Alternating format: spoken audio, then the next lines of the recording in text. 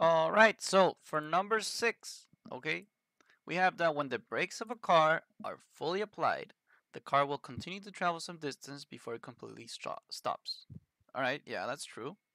This stopping distance, d, in meters, is directly proportional to the square of the speed of the car, v, in kilometers per hour.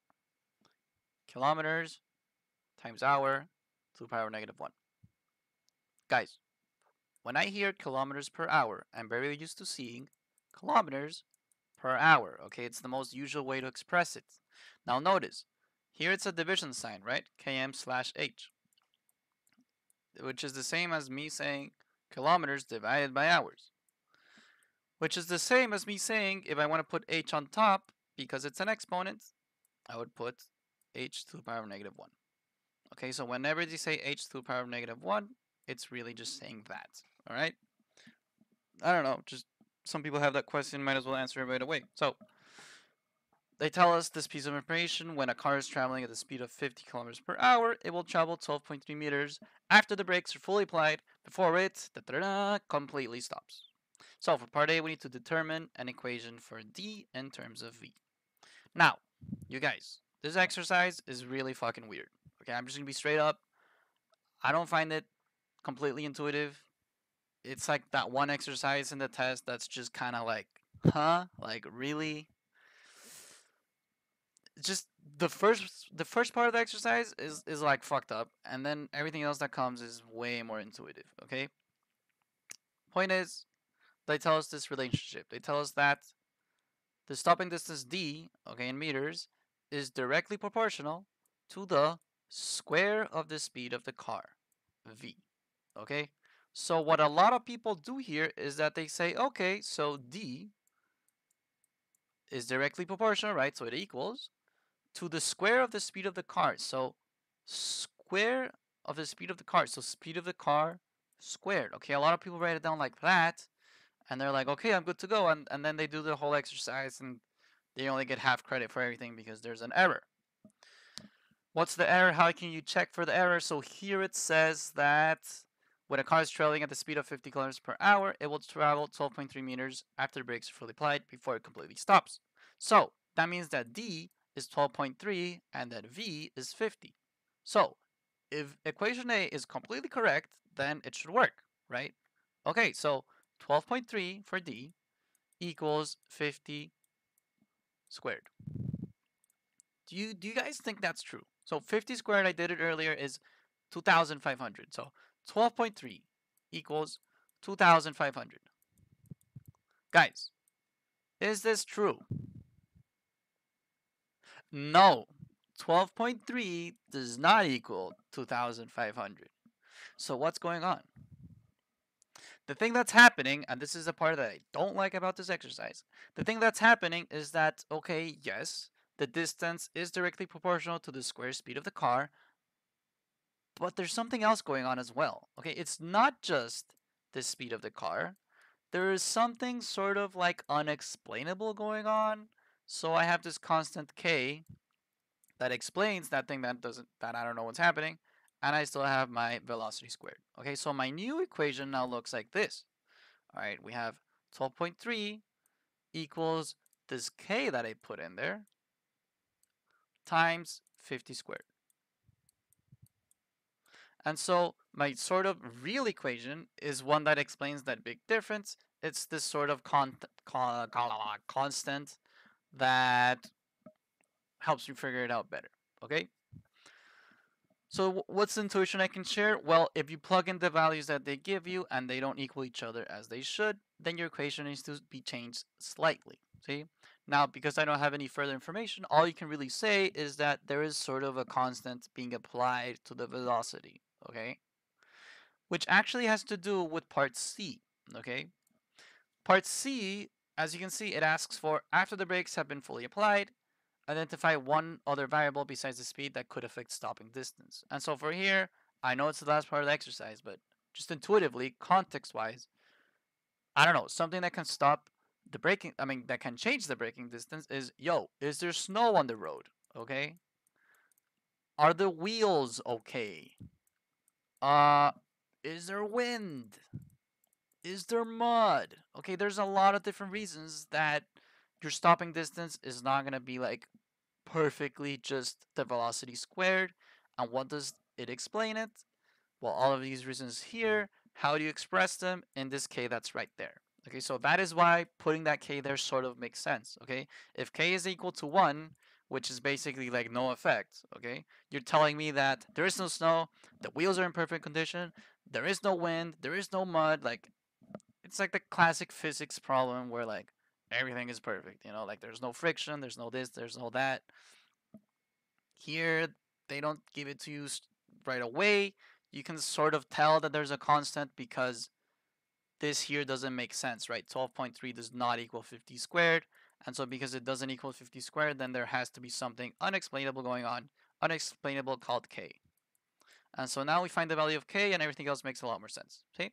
So again, that is a part of the exercise that I think is like very tricky, not very fair, but I was thinking about the best way to explain it, the best intuition, and I think there it is. Okay? So what is the value of k? Well, I'm going to have that 12.3 equals 2,500k. See? Because 50 squared is 2,500. You want to get k alone, right? So k is being multiplied by 2,500. What's the opposite of multiply? Divide, cierto? So divide here, divide here. K equals this, divided by 2,500. Trust me, guys, when I say that k is equal to, or actually, yeah, let's check. So this divided by this. All right, cool. So k equals 0, 0 point, sorry, 0.00492. Okay. So now that I have this value for k, for part A, I can express my answer much more appropriately. So I'm gonna make a little bit of space because we're probably gonna need it later. But basically, for part A, you're gonna write that d is equal to k times velocity squared. We know how much k is now, so we're going to put 0,00492, that is my k, times velocity squared. All right, and that is part A.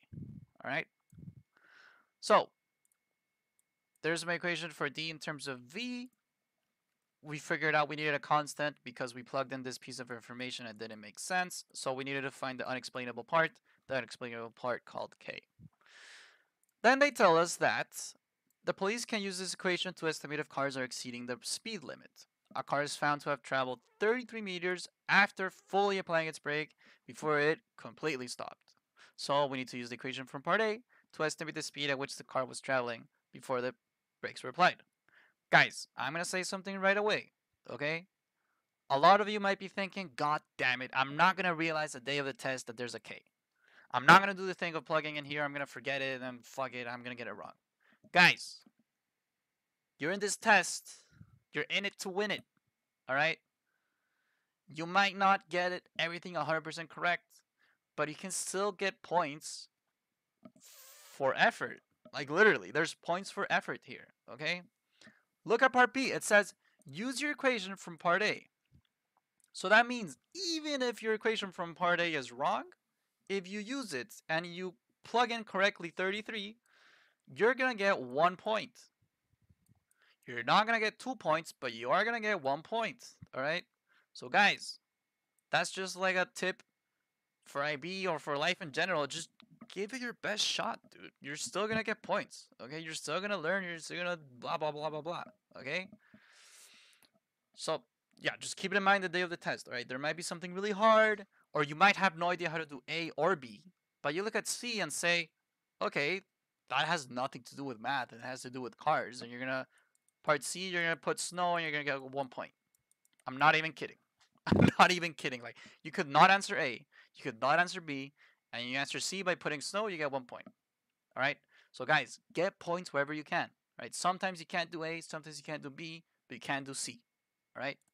Sometimes you can't do A, but you can do B and C. All right? That's fine. Just get points wherever you can. Right? Don't give up. Give it your best shot. Come on. For part B, use the equation from part A, blah, blah, blah, estimate the speed at which the car was traveling before the brakes were applied. So that means D, because it traveled 33 meters, D is going to be 33. Oops, 33. My K is still my K. and I need to find velocity squared. See? So, because I need to get velocity squared alone, first things first, it's being multiplied by something, so I'm going to divide by that something. So divide by that something, bada bam, bada boom, goes away with this. I end up with v squared equals whatever that is. So it's 33 divided by 0.00492. See? Cierto. So velocity squared is going to equal to 6707, blah, blah, blah, 0.317073.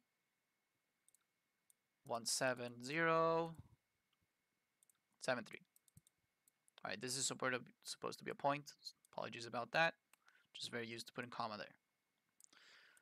Whatever. See? So to keep getting v alone, because it's squared, what's the opposite of squared? Square root. So this goes away with this.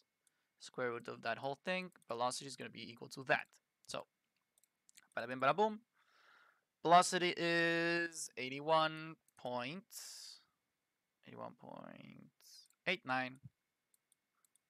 All right. If you want to do significant figures, you count 1, 2, 3. Look at this 8. Do you round it up or down? You round it up because you have a 9 right next to it. It's 5 or above. So with significant figures, you put 81.9. All right, don't forget your units. Kilometers per hour, okay? So that is for part B, all right? And now for part C, we already talked about it a little bit, but after the brakes have been fully applied, one other variable besides speed that could affect stopping distance. Guys, this isn't even like math, it's just like context, see? So stuff you can say is whatever. I'm just gonna show you the answer key, okay? I think it's gonna make more sense if I just show you it like that. As you can see here, there's some of the stuff we talked about. So here you have a possible answer. We said weather conditions. That's when we said snow. That's also when we said mud. Conditions are types of brake, weight or type of the vehicle, road material. Here's the wind we talked about. Here's the friction we talked about. Traction, the gradient, if the thing has like a slope, right? It's going to be different than if it's flat. All right, guys, there's a million different things. You just got to land one of them and you get your point, see? The only thing you can't do is fuck up in the sense that you say, the timing of the brakes can be slow reaction time or an inexperienced driver. Okay, and the reason we say that is because that has to do with the driver. It doesn't have to do with the car. See, um, but yeah, I mean that's whatever. I mean you can write down lots of these, and I'm sure you're gonna get the answer that you need. Okay, but yeah, the things down here, some of you might be thinking like, but that does affect stopping distance because if you're an inexperienced driver, then you're going to have a slow reaction time and the stopping distance is longer. Okay, you're right, but technically that has more to do with like the reacting, like the stopping distance considering reaction, okay? Or stopping distance considering the experience of the driver and stuff like that. In this case, as you can see, it's a bunch of sort of like external stuff. See, so completely external. This one is more like internal. It has to do with the drivers, okay? So again, I know that part's like a little shitty, but this is the weirdest exercise just because it's not very clear. Like part A is tricky, part C has some specifications, but once you get off, once you find the K, everything else just kind of flows. See? So again, I think this exercise in this test is it's hard, dude. It's hard, and I don't think it's very straight. It's hard because it's not straightforward. See? Usually there's a very clear method to apply. In this case, the method is you just have to assume a bunch of stuff. See? I don't like number 6, but I tried to explain it the most intuitive way possible. I hope it helped. And yeah, see you around. Good luck.